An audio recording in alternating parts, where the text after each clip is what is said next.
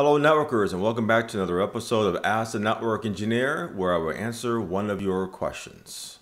And in this episode, I want to talk about interview woes, or the importance to bringing on the right person onto your team, depending on what the roles and responsibilities will be. And this was a question that was posted by Sheldon Moss, and is a great one. Let's have fun with this, but here's what he said. He said that recently he performed an interview. Well, his boss and himself, they were looking for a junior network engineer. And the candidate that was interviewed used to work for his company in the past. He ran the cable from the second floor to the third floor. So basically a cabling technician, what it sounds like. He did an awesome job. This person has 30 years in the industry and he has an updated CCNA. So he says, I asked simple questions and my jaw just dropped. I gave him a scenario. I'm looking to become a network engineer. I heard someone mention something about VLANs. How would you help me understand what a VLAN is? He was unable to answer the question. He also does not know about DHCP. I am trying to understand how a person can obtain their CCNA, but not even know the concepts of the basics. My boss loved this candidate's personality. And it was a plus that he, the candidate, was looking for a long-term employment. I mean, looking for a place where he can retire. He is 62, by the way. My boss informed me that I would have to bring him up to speed on the basics if we were to hire him.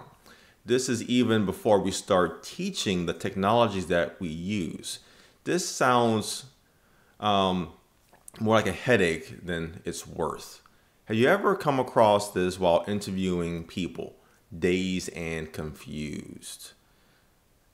There's a lot of stuff in that particular question, so let's talk about that. Okay, so again, there's a lot of stuff here, so let's kind of just break it down a little bit, okay? So, have I experienced something like that? Absolutely. Actually, probably more times than I can count. But I start to learn very quickly over the phone interview if they should come in for a in-person interview. That's really what you want to do. You need to first do different screening processes by doing a phone interview first, asking basic questions to kind of get a feel for this person, technically and personality-wise, because those two things are equally important. Okay, and if they pass that, you bring them in for a deeper conversation or a bigger interview process, exploring further on their technical skills and further on their personality. That's typically how it is done to avoid things just like this. The one story that I definitely want to share was I was working for an organization and we were looking for another senior network engineer. It's a good practice for critical environments to have two senior network engineers on staff for redundancy. Sounds weird saying that, but it's important, right? If your colleague gets hit by a bus, the company still has someone else, a senior level person, to take care of the network, basically, right? Depending on what their roles and responsibilities are. So we're looking for a senior network engineer, and I found like the perfect candidate by looking at the resume. I found like a very low number CCIE, like number 2000 something. And they graduated from MIT. This was fantastic because my way of thinking is, you want to be around smarter people, right? That's really how we all advanced. That's how we learn from our mistakes and how we can progress further as engineers or any kind of person in our field. You want to be around smarter people. So I was really excited about this opportunity of meeting someone that has been a CCIE for a long time, comes from MIT, which is a prestigious school in the United States. So we brought him in for an interview. Right? You know, shook his hand and started talking to him about his experience, like technologies and concepts. And I remember one of the questions that I asked was, I don't know the exact details, but it was something about ACLs. That's what I said. I said, tell me how you do an ACL where I can filter based on the source port number. Okay. He responded to me and says, well, what's an ACL? Okay, it's an acronym. So maybe some people don't go by acronyms. So I was trying to give him the benefit of the doubt. But I said it's access control list. And he still stumbled. He did not really know what that was. He didn't have much exposure to that. So that was a red flag. So I started asking him more questions around like other technologies. And I realized I had to be very basic with my questions. And I'm thinking, I'm talking to a CCIE here that can't answer CCNA level questions. And it didn't take long for me to start looking at the resume to figure out why is this the case. He comes from MIT. That's only smart people go to that school, and they can afford it, of course. But he's also a CCIE in the early days where there really wasn't much material. Actually, there was no material. Even when I took my CCIE, there was no study material for me to prepare for that exam, which meant like for him, he was on his own and he passed it. By looking at the resume, it seemed like that once he became a CCIE, he automatically got promoted or was looking for opportunity as a network manager. And he'd been a network manager for years, like for 2 or 3 years, based on his resume. That meant that he had no hands-on experience after that point. Like he got to a CCIE, bam, he's done with the technical stuff. I'm a manager now.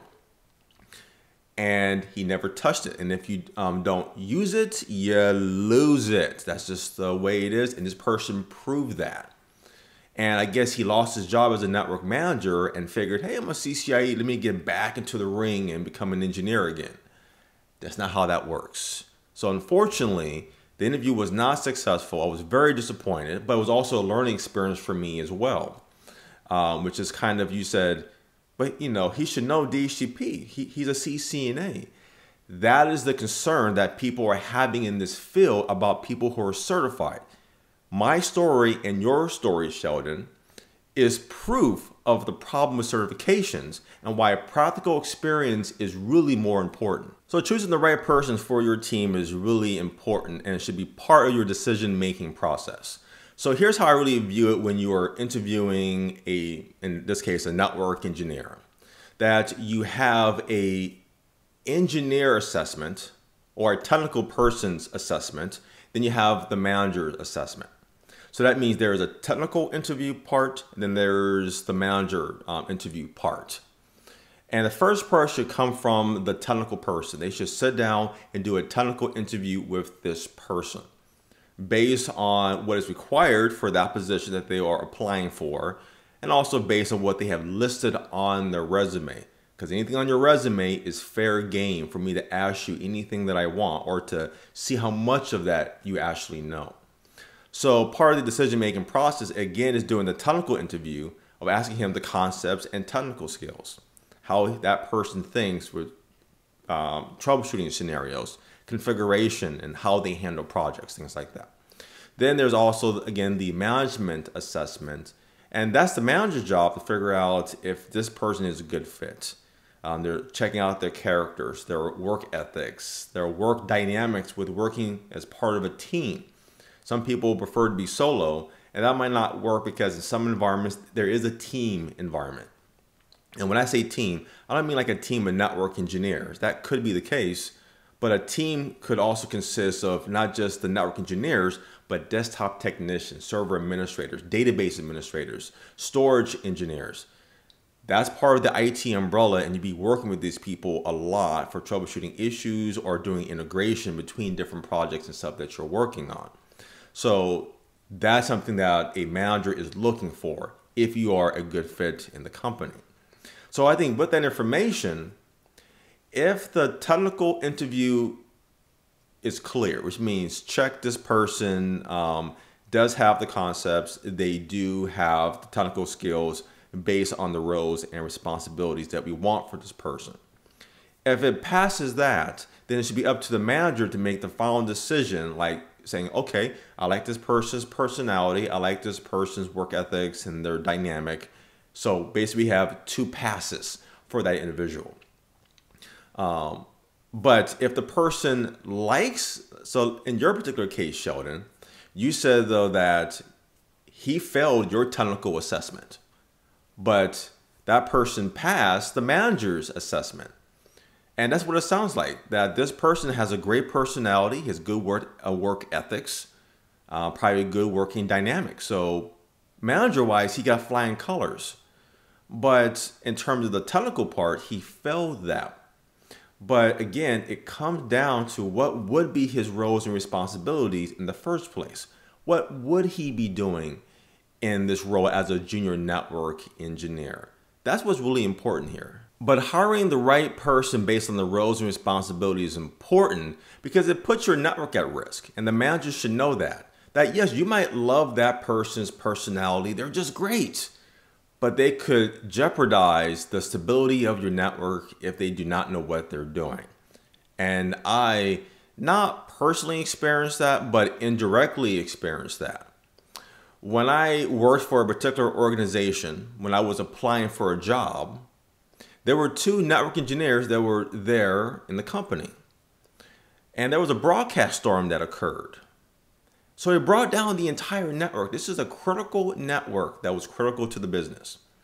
And these 2 network engineers did not know what they were doing. They were in the day center. They were panicking. The network is down for hours and hours. The managers are getting frantic. They're walking in saying, how can we help? Because their network engineers did not know what was going on, how to troubleshoot it at all. They were really, like these people did not know what they're doing. And after that particular incident was resolved, I don't know how they resolved it. Okay, I'm assuming they rebooted something. One of those network engineers was basically terminated a week later, probably less than that. And that's where I came on board. They were interviewing, they were looking, we need a CCIE. Because through their eyes, they said, okay, CCIE seems to be a person that knows what they're doing. Well, remember my stories. That's not necessarily true. So when I interviewed for that organization, I was around managers. There was not a single technical person in that interview process. And they're asking me questions right from the textbook. They got their books and they're just reading the questions. What's the default encapsulation for a serial interface? HDLC? They're like, yes, that's right. It was like, okay. It was very unusual because I never had an interview with only a management staff. But I knew why. Management did not trust the network engineers that they hired. Right? One of them was fired. So when I was hired, they fired the other network guy a week later after that. And I remember there was some outage that occurred, like probably 2 or 3 months after I was hired. And I solved it within a short period of time. And that's when one of the managers communicated with me. We made the right decision of how we should interview people in terms of looking for people who are qualified. Because if we hire the wrong people, our network can be down for hours, and they experienced it. They felt the pain from their customers. So your manager might love this person. He has the greatest personality. But if this person is responsible for bringing down the network, that could put your network at risk. So let me just wrap some of the other points that I probably didn't bring up, though, based on Sheldon's questions. I think it's a really great one here. It's a struggle between, this is why people are laughing at certifications. And like, why should I even take it seriously? Because you just gave 2 stories. Sheldon gave his story. I gave my story about a CCIE. And basically, either they were fired or they were not hired. So why should I even emphasize on that, right? Well, what I have always said from the very beginning of this channel, okay, in every episode or each episode that I talk about this kind of subject matter, I say that there are both important, certifications and experience. Together, they are a lethal weapon. Because the certification, as I said before, is a tool. It is to get your foot into the door, to get the opportunity of an interview. Then it is your practical experience that you're going to be talking about during the interview, because the technical people, that's what they care about. Not reading some textbook question that is not practical at all. It's not, okay? So those two things is what's very valuable, and that's what I have personally learned from my experience, from my past, and what I'm trying to convey to all of you out there. Being certified is good. You're on the right track, but that's just one part of it if you cannot get the practical experience behind it. But that gets us to catch-22. I think I said that right. Where this is a person who might be 62 years old.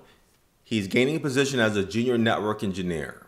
Okay, so this is the perfect example of a person getting their shot as being a network engineer. This is perfect. This is exactly what we want more of, right?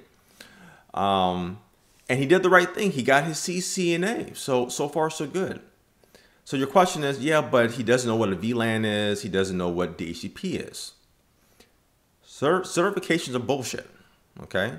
And maybe how things are taught isn't taught in a way that can practically explain, this is what DHCP is. This is what a VLAN is. I have CCNA books back there, probably an older one, much older of that.